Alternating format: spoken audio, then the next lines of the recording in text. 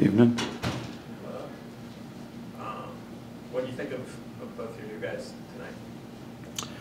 I thought everybody played a pretty solid game tonight, but it's always a little bit more challenging, I think, jumping into something new and new line mates and, you know, not even really a skate together.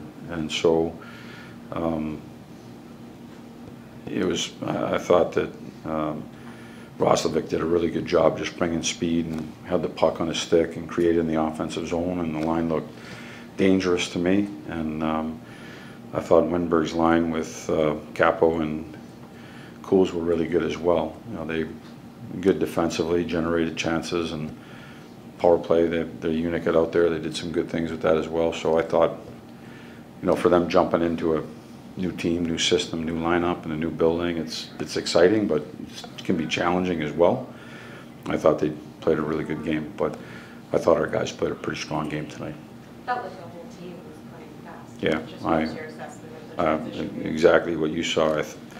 We moved it quick to close defensively, moved the puck quick to get it out, and made good decisions through the neutral zone. Fired a lot of pucks on net tonight. It led to chances, it led to opportunities, goals, and I thought the guys were sharp. Rempe had a few good offensive looks, and the one that almost went in. Just how pleased were you with his offensive game and the aggressiveness? Really good. I mean, he's played really well. I mean, I've said that outside of his size and his physicality that he brings, he's done a good job of playing his game. He keeps it simple. He puts it behind people. They go in forecheck. They turn it over. They bring pucks to the net. You know, close to scoring a goal tonight. Close to scoring a few goals, if I'm being honest. And they were in prime areas too. And so he's doing everything he's supposed to do. He's just giving the people what they want, throwing them out there. In the game there. Well, I mean, it was late. It was 4-0, but we did want to give the new unit some work.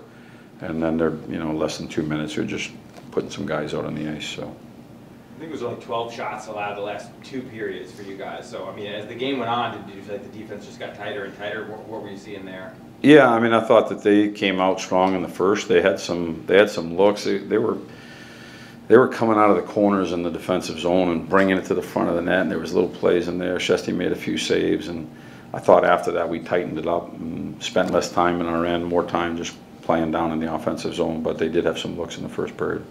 When you think about this past month with the All-Star break, the outdoor game, the trade deadline, there's a lot of, obviously what could be distractions maybe, but as a coach, just knowing the rest of the way, this is it now. Like, is there any level of comfort to that, or just a different perspective at all, not having those kinds of things? I think a lot of teams have to deal with some of that stuff, maybe not the outdoor game, but everybody deals with the trade deadline or the All-Star game or whatever's coming, a break that's in there. Most teams have to deal with that, and you got to do your best to stay focused inside of that time frame. That's over now. You're in the final stretch.